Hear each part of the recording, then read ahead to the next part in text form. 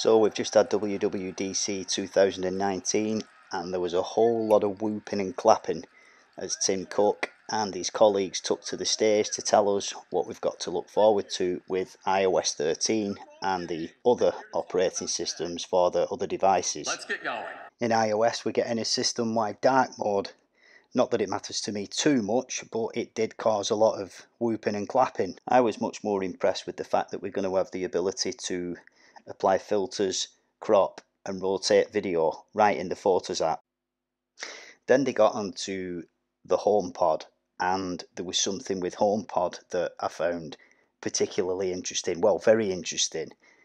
I went out and bought a HomePod the day it came out, and there's always been something about it that's, well, I've just found a little frustrating, and that's this. Hey Siri, play Talk Sport on the radio.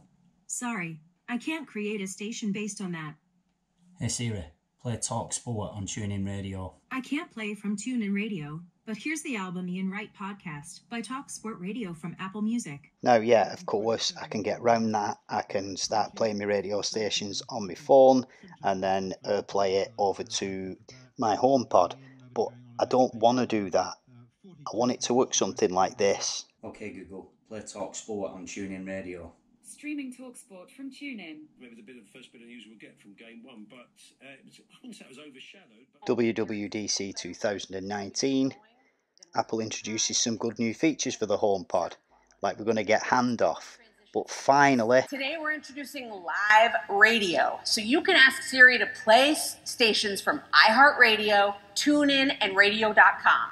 In fact, we have over 100,000 radio stations from all around the world. Now, you might be thinking, so what? But there was a lot more whooping and clapping for the announcement of live radio than there was for some of the other things they announced today. I even like the way she says live radio when she makes the announcement. So today, Apple finally gives us something on our HomePods. They're finally going to give us a technology which people have had in the homes since the 1920s on a modern day device. So thank you, Apple.